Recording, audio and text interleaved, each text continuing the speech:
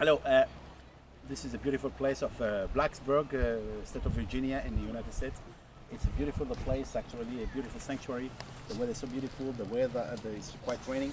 Okay, hot water therapy and diet or nutrition. We know that people who are very health cautious, they are very cautious about what the food they eat. They will make sure that they eat food rich in protein and less in calories, so that they make sure that they burn more calories more than what they consume, so that it doesn't happen the other way around.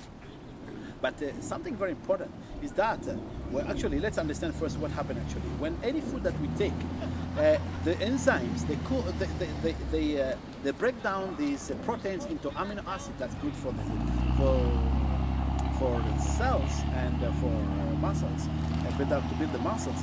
And these enzymes, they break the carbohydrates into glucose, which is sugar for the body, in the blood, and the fat into fatty acids. Now, what happened? And then these enzymes, they break this glucose, which is sugar in the blood, and the fatty acids, to use them as an energy source for the cells. It stores them at the time it needs to use them, and it uses them instantly. So that is the essential. But is that actually during the metabolism system, actually our body, the stomach consumes use a huge amount, approximately daily 10 liters of water every day. So a huge amount of water is consumed, and metabolism is a process of producing heat. So water and heat, so hot water. So when you take hot water, because our enzymes, they need the presence of a huge quantity of water, and also with the heat production.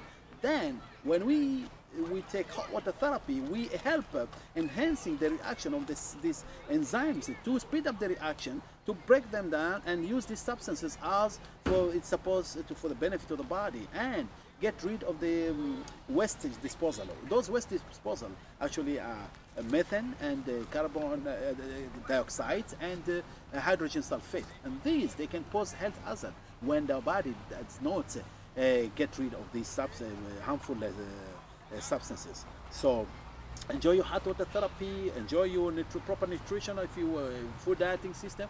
But what I can say, you can enjoy your food by just cutting down the quantity of food that you take, and enjoy your hot water. Then it will maintain your proper metabolism, and use this food as a source of energy, and also for build up the cells, the muscles. Thank you very much. Bye.